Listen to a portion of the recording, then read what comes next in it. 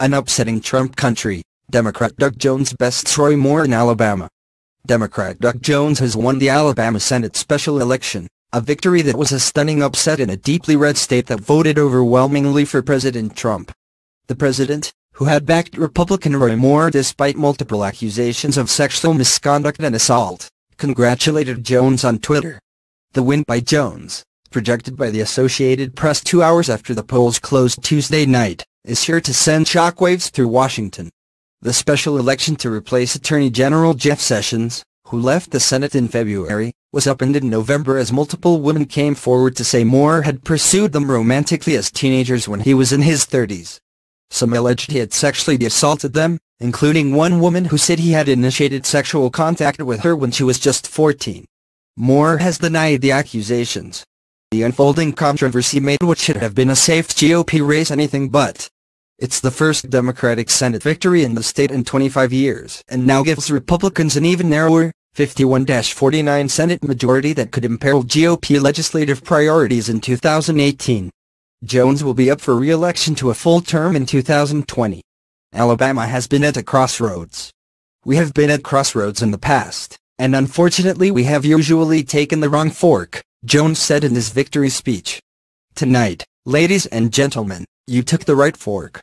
NBA legend Charles Barkley returned to his native Alabama to campaign for Jones in the closing days and told CNN after the Democrats' victory, "We got a bunch of rednecks and ignorant people, but we got some amazing people here and they rose up today."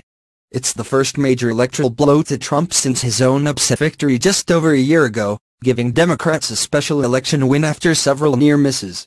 Democrats were victorious in November in the Virginia and New Jersey governors' races, but the win in such a red state that Trump won by almost 30 points is a political earthquake heading into the 2018 midterm elections.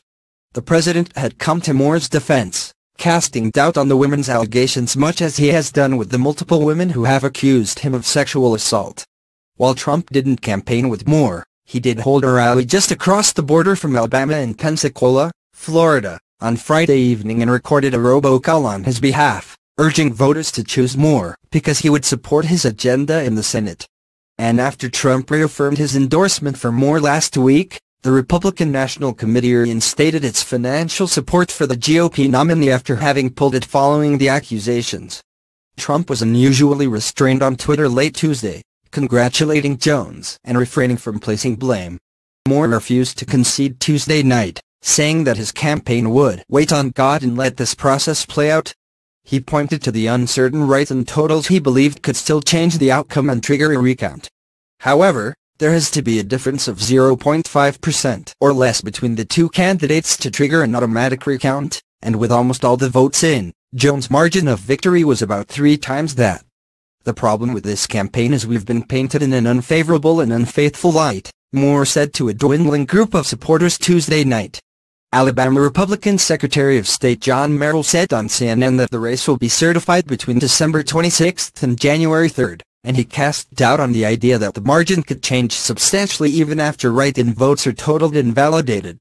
Democrats were quick to point to the reversal by the RNC to renew support for Moore and indicated they would use it as fodder heading into the 2018 campaign. Today, in one of the most Republican states in the nation, the people of Alabama chose common decency and integrity over partisan politics, Democratic Senatorial Campaign Committee Chairman Chris Van Hollen, DMD, said in a statement. Donald Trump and the Republican National Committee did the opposite, siding with a candidate who wanted to drag Alabama back to the days of George Wallace and faced a mountain of credible evidence that he had engaged in child sexual abuse.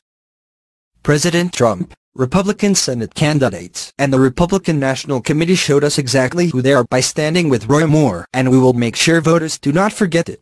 Other national Republicans had been far less hospitable. Senate Majority Leader Mitch McConnell said he believes Moore's accusers and called on him to step aside, though he had softened his stance in recent weeks by saying the choice was up to Alabama voters.